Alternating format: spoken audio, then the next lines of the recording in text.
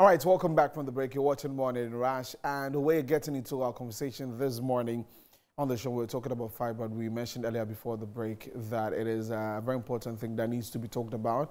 And so this morning we've got a guest joining us who is an ambassador for fibroid awareness, and FANNY Palmer has joined us this morning, and she's going to be sharing with us her experience with it, and how she defeated it, and how you, if you're watching us this morning, can also take some inspiration from that. So let's get into it. FANNY, good morning and welcome. Thank you. Good morning, Desmond, and good morning, viewers. Yes, good to have you here. So fibroid, I mean, first off, share with us your experience so that people who are watching will know that, okay, you're not just here to just talk about it, but there's an experience to it. First of all, I want to thank Metro TV for inviting me and having this discussion, because it's a long time that we break the silence about fibroid. I'm a fibroid survivor. I was about in my mid-20s. I've suffered from fibroid for over 15 years of my life. And I've gone through 4 surgeries, cutting surgeries, and non-cutting one. That the last one also, there was a mistake. So all in all, I've done like 7 surgery. And it's by the grace of God that I am alive. And because of that, I realized that many, many women out there are also suffering from fibroid. So I'm using my story to break the silence about fibroid, and whosoever is suffering from fibroid, so that you know that you are not alone. There are other women out there who are suffering from fibroid, and you can defeat it. 7? Yes, 7 surgeries. That's scary. I mean, I just want to ask from the beginning, when you were going to have the first one, were you told that, oh, this was going to solve the issue?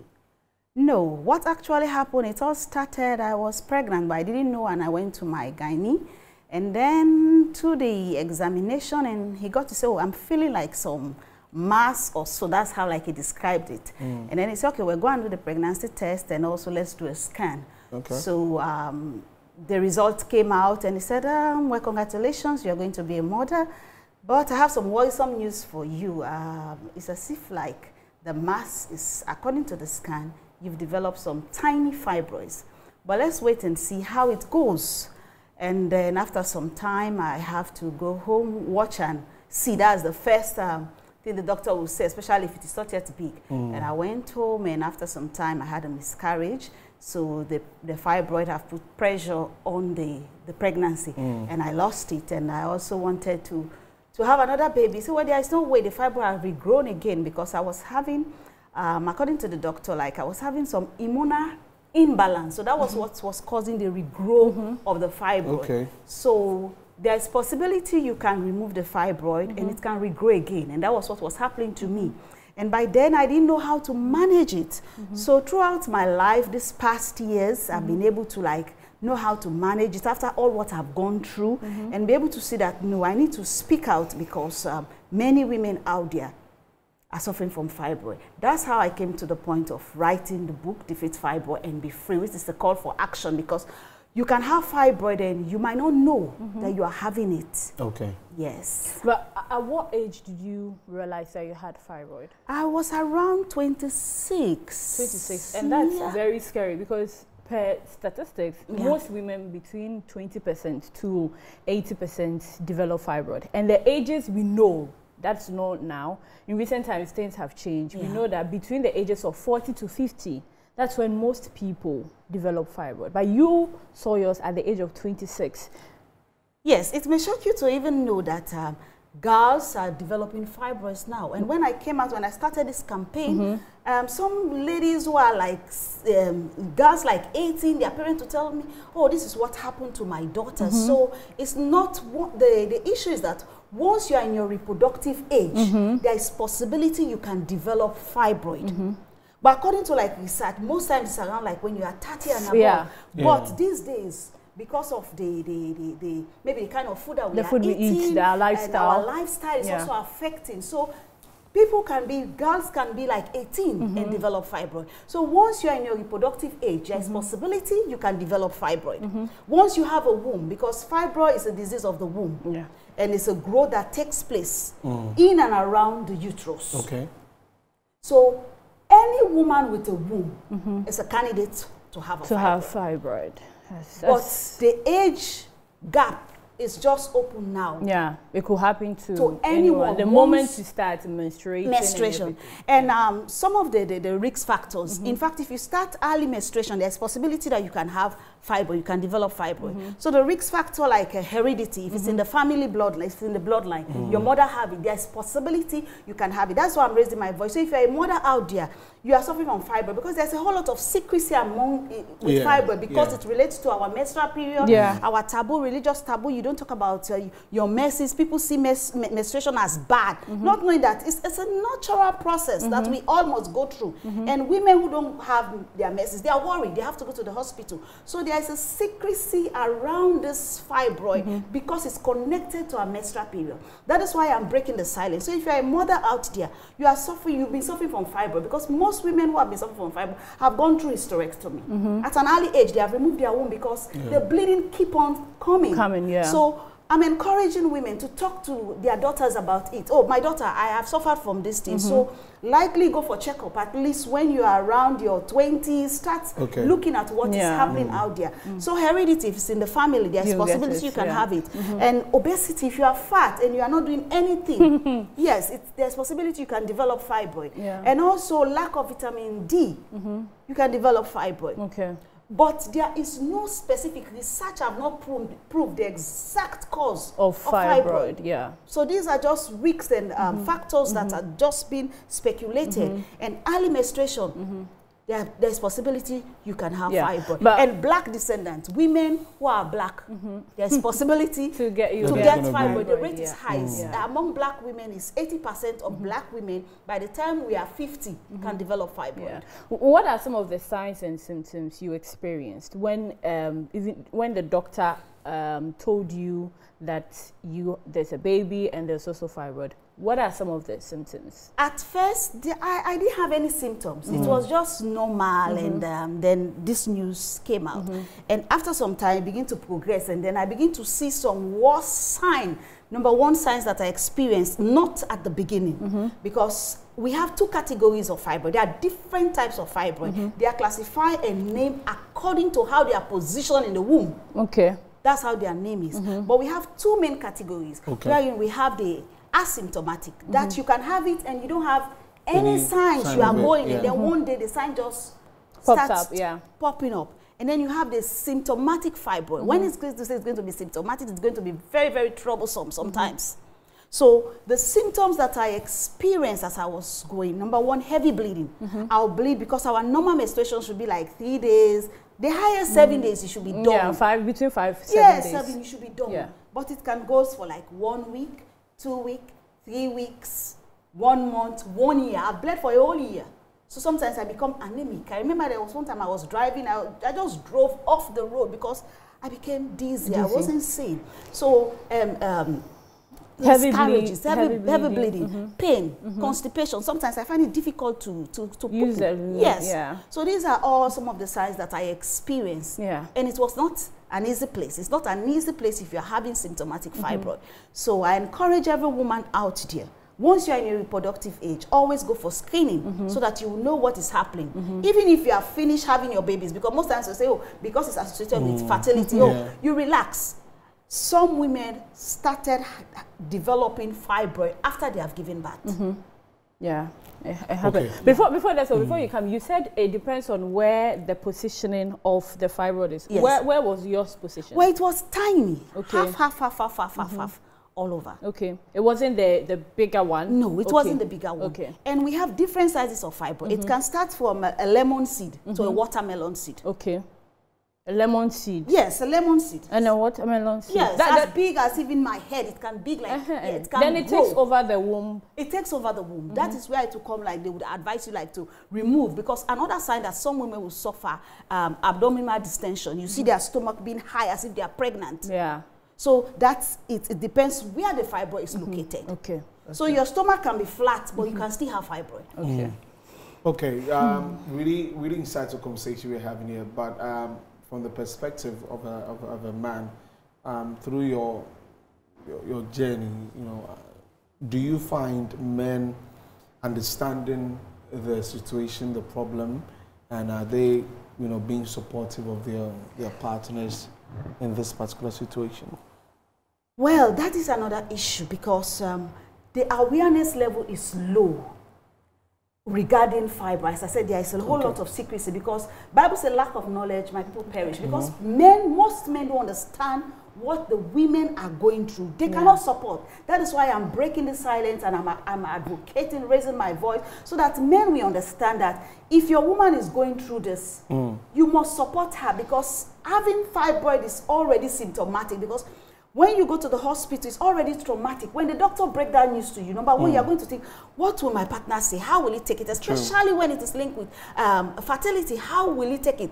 Because most men, that when I started this campaign in July, because July was declared as the Fibroid Awareness Month. Yes, so when I started sharing my story, most men were like explaining to me how they stood by their wives when they had a hysterectomy. They never knew what the problem was. So many men who have got the idea, who are aware about it, are supporting their women. But some who do not know have to like neglect the women, and especially like when they wake up in the morning and maybe see blood all over, you don't know how to like handle it, because these are some of the signs and symptoms. So men can do it. We need their support. We cannot do it alone. So if your wife or your fiancé is being diagnosed with fibroid, that is not a death sentence. That does not mean she cannot give birth. That does not mean she cannot live a life. She needs your help and your support.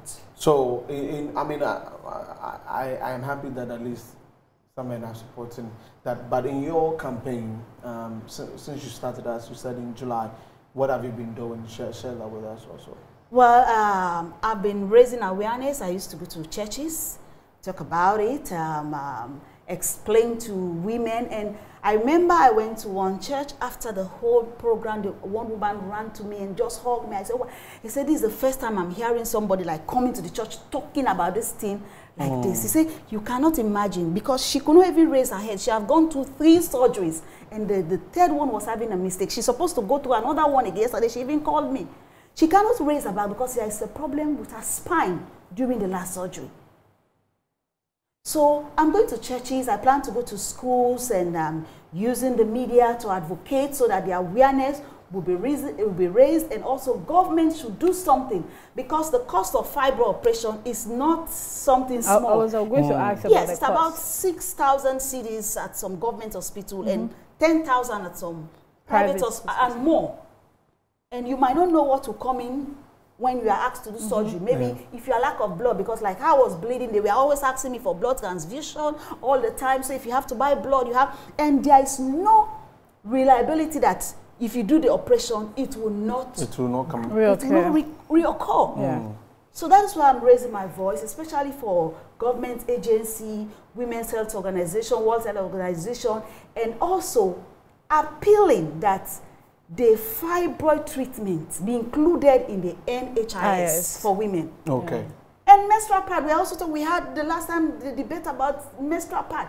Women who are suffering from fibroid, the pads that we use, it's not an easy thing. And now one pad is like about 15 to 20 cedis. If you have to use like 1 for 3 days sometimes. Because if you are bleeding, sometimes you don't even use the normal pad. It got to some point in my life, I was not even using the normal pad. I was using Pampers because I can't control myself.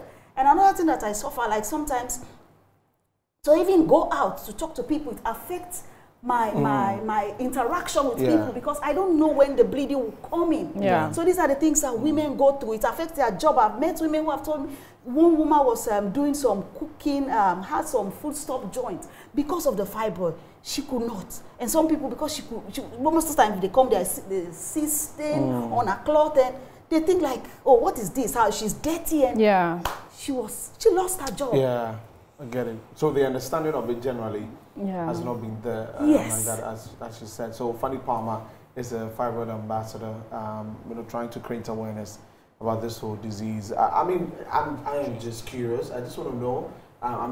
From your accent, you're Nigerian. I just want to know. I think you've been in Ghana like your whole life, or what did you get? I'm a Sierra Leonean. Oh, okay. From Sierra Leone. Really? Okay. Yeah. I'm a Sierra Leonean. Maybe I haven't heard. No, I know how Liberians speak. Okay. The accent sounds nice. That's what most Ghanaians say. So I'm used to it now. As soon as I speak, are you in Nigeria? I say, no, I'm an African. Okay, that makes sense. So you've been in Ghana for like 6 years now. 6 years. Yes, Oh, yes. that's good. But then I before consider you go, myself as a Ghanaian. Oh, it's good. Yeah, of course. It's good. Of It's course. good. But before you go, let's talk about your book. Okay. What does it entail? It talks about fibroid, Okay. defeat fibroid and be free. It's a call to action. Because when you are being diagnosed with fibroid, especially symptomatic fibroid, you are wondering, how can I be free? When will this journey last? How long will I go with it? And there are various ways in defeating fibroid. You have the medical way, which is you have the hysterectomy, that is the myotomy first. Maybe fibroid is being treated according to your age and the desire. Maybe if you go, you want a baby, they will say, okay, well, let's do myotomectomy. They remove and then they see what will happen. And then if that doesn't work, finally, maybe you go to hysterectomy. And then the doctor will say, okay, let's remove the womb for you to be free. So that is another issue again that women go through. Involuntarily, you have to accept for your womb to be removed. And some people who knows it and begin to stigmatize that woman. Yeah. So are these things stated in the book? If someone reads it, yes, it will it's in the benefit book. them. So it's holistic approach. I'm also talking about lifestyle because that's how I was able to defeat it and be able to manage it and live like this. Okay. So your lifestyle, what you eat, exercise, how you go about, even stress, because that's another factor that can affect, that can trigger a woman. You realize that sometimes as a woman, if you stress throughout that month, your menses, maybe the color will change, something will happen to your body. So if you are always stressful, you are always busy from one, and that's one thing about us women. We are always taking care of everybody and not taking care of ourselves. Except ourselves. So self-care practices. Know your limit. Don't just be going. Some people say, I don't have time. So I mentioned in the book, if you don't have time for your wellness, you have time for your sickness. It makes sense. That makes sense. It makes sense. If you don't have time for your wellness, you have time for your sickness. Painful time. Yes, that's very Anyway, it's been very insightful with a woman from Freetown. Here in Accra, doing some great work when it comes to fibroid, and wish you well with your campaign, and I'm sure lots of people are watching, are inspired by your story and also your book that you have written, and I'm sure they can get to you, Fanny Palmer, on social media. Yes, on Facebook you can get me, and also Fanny Fine on Facebook. I have a group there, and also on YouTube. And also, if a woman out there, please go for screening.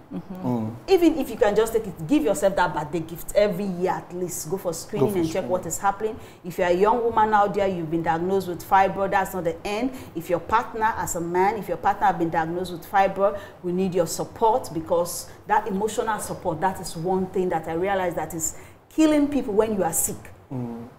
If you don't have somebody to talk to you, I remember when I was at that sick bed, you know, sometimes I nearly gave up. I was tired with the pain. But, you know, my family members were there, oh no, we need you. So I realized that support system is very, very good. Yes. But so how many kids do you have? I have one. You have one. Okay. That's but I have lots of people external one.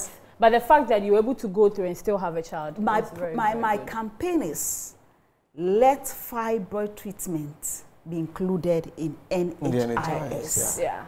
That's a very good call, a very, very good call. And then when I see the CEO of NHIS, yes, you're going to tell him. I'll put it to him that Dr. Oko, we need the fibroid treatment to be on the NHIS. Fanny, thank you so much for coming. Thank you so much, Jasmine. Wish you the very well. So Fanny Palmer is a fibroid awareness ambassador, trying to bring the awareness to all of us so we can defend for the women out there, so you can defeat fibroid.